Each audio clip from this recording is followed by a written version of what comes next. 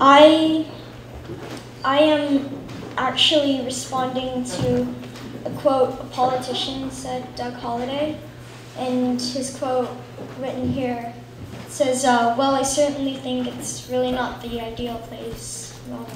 But to get to the point, what he's trying to say is he doesn't want kids in the city. He doesn't appreciate it. So these are a few of my friends, and we go to this place called the Big Chill very oftenly, and it's our favorite place. It's in the city.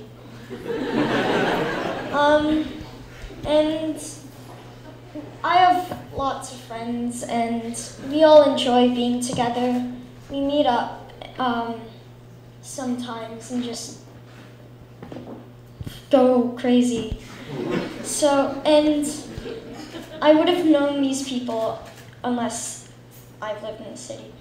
And there's always something going on in each neighborhood. They're all unique, and this is Little Italy and some Italian performers during Taste of Little Italy, I believe. And yeah, I'm learning cultural traditions. It's a tea ceremony in Hyde Park where there was the I forgot, sorry. But yeah, this is Chinatown. It's very busy, and the people you meet are they know a lot. They know their culture, and I'm sorry, I'm getting stage fright. This is me in the suburbs, because I have grandparents there, and I like to go hiking, and I pretty much have a foot in both worlds, from the suburbs and the very populated city. So this is Luminato, and it's an art festival. And art festivals are among my favorites because there's music and there's a lot of people we know that participate. And there's lots of people. This is me at Scatting Court, and pretty much what I'm trying to explain here is when you're sitting on the couch, you're thinking, what am I going to do today? You can go anywhere. I went fishing in a swimming pool, and it was very enjoyable. This was actually at Jacqueline's funeral, but we all had bikes because it's not dangerous to go in the city and ride a bicycle, go do something. So this is another thing you could do in Toronto. I sometimes just lay around, but otherwise I'd go rock climbing with my uncle. And this is Kensington Market, my favorite place in Toronto. There's the pedestrian Sundays where parties are all around, there's music, and it's a really fun place to go. You should try it if you haven't. This is when I was around like 5 years old. This is an ice cream parlor. I think it closed down, but me and my friend Maisie,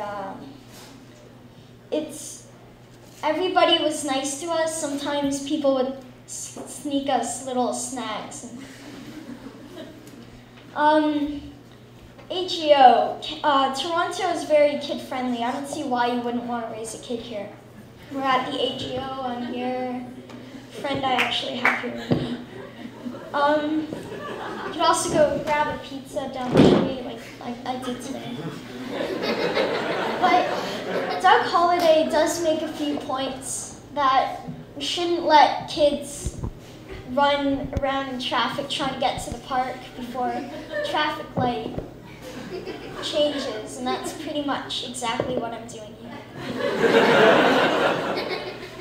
It's also a thing, if you're not used to the trash and everything you'd experience after if you don't experience it earlier on, it'll become a bigger problem in the future, like these smells, garbage. So, I spent a few years in England, and this is in Canterbury, but I spent most of my time in London, which is one of the densest, busiest, whatever you can describe it, city in a lot of places. But this is Trafalgar Square, eating gelato, I think. And you can see how busy it is. I don't care. It's fun. Yeah, as you might have seen, there's like people pushing their babies around. But this is Adventure Playground, and my friend ran me when I was like 6. And there's Adventure Playground. They think, and we'll just let these kids dangle above 6 feet on a rope. And, you know, this is another one of me in the suburbs. I like the suburbs, but I prefer the city because I'm a city boy. And we're having a picnic in the snow. And I like the suburbs for that because there's lots of snow. And, yeah.